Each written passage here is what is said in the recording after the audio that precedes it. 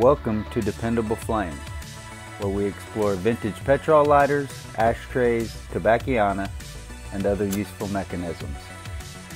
Make yourself at home. Today we are going to endeavor to demonstrate how to answer a question that I get often in the email and also comments below these videos. Many times when you get ready to work on an old lighter, you get your screwdriver in the slot, and when you go to turn it, it turns on the back side and your finger or fingernail isn't strong enough to hold it. In that case, then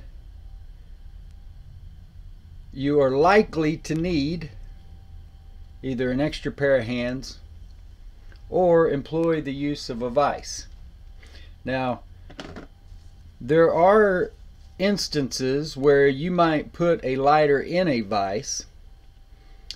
I would caution you, if you do, not to just stick it right here in between these metal jaws, but use some kind of soft plastic or rubber or something that will, even that, 2 pair of rubber gloves. I would probably double that up again if I were going to do that.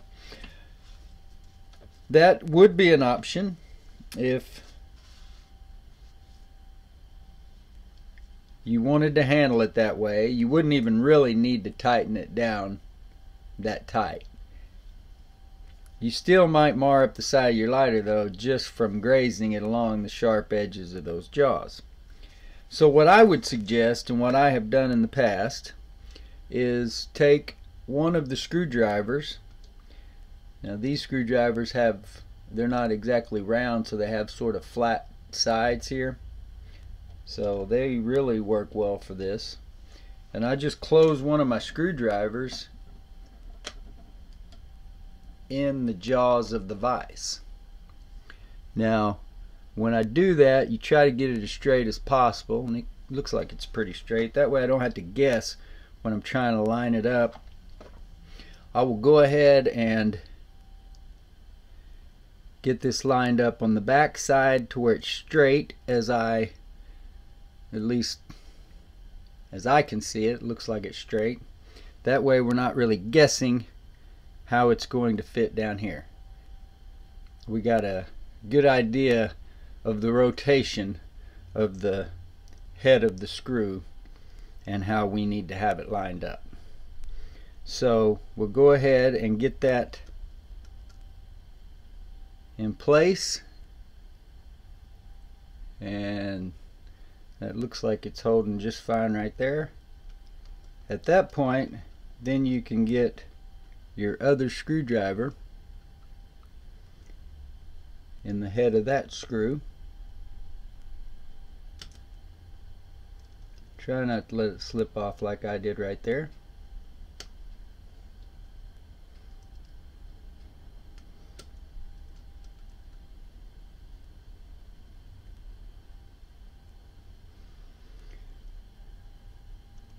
Hard to tell. I can't see it with just my eye looking without the camera. Okay, now feels as though screwdriver fell out.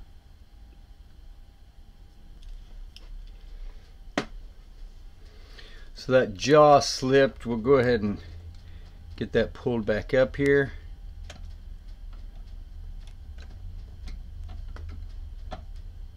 And I'll get it a little bit tighter this time. So now the back side still fairly straight. Let's hope I can get this down on here.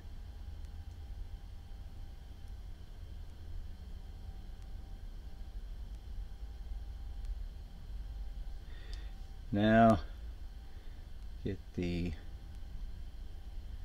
other screwdriver You can see it there. My hand's going to block it when I go to turn it. And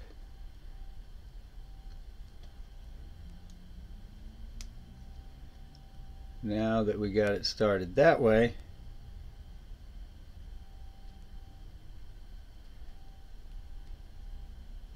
then we can hold that fulcrum screw on the front side with our finger.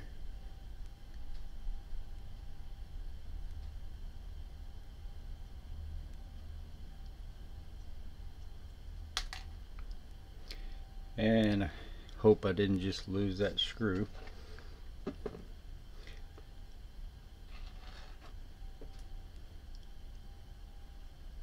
So there's another caution. A lot of times they'll stick on the screwdriver, and when I did it, threw it across the table here. It's alright. So that shows you at least one way, the way that I would recommend if you need to get those screws out and it's turning. You only have two hands. You need something to hold the lighter. You also need something to hold the screwdriver that's on this side of the lighter and the screwdriver that's on this side of the lighter. I believe your best option is to put the screwdriver in a vise, not the lighter. Just my 2 cents. Simple enough. And then you can get on about the business of fixing the rest of the lighter and digging out the old flint and all that. Until next time.